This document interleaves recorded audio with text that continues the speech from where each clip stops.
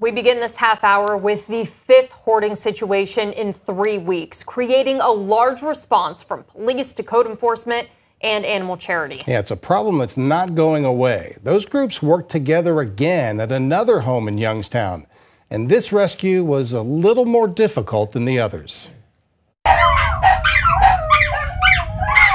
The sounds of desperation, yet delight to escape conditions like this.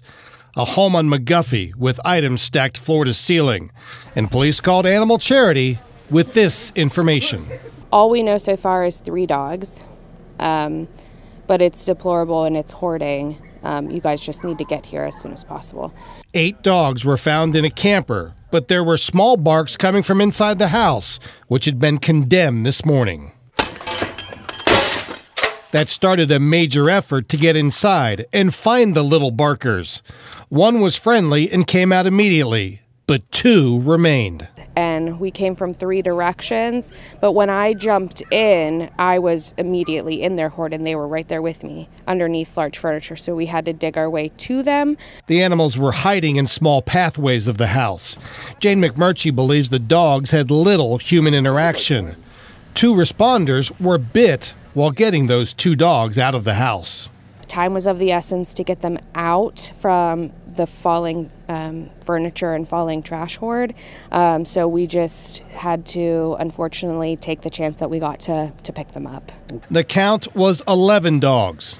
The landlord was given citations, and a woman living there was taken for health exams.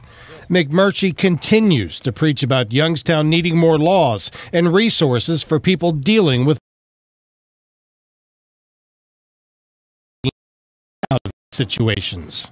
They're under-socialized and they're afraid. It's not something that they're used to, people going into those situations and removing all of their trash. So they were scared, but I think that they're going to be just fine. Yeah, that call came just as they were about to return to Braden Street, where they responded yesterday and removed over 50 cats.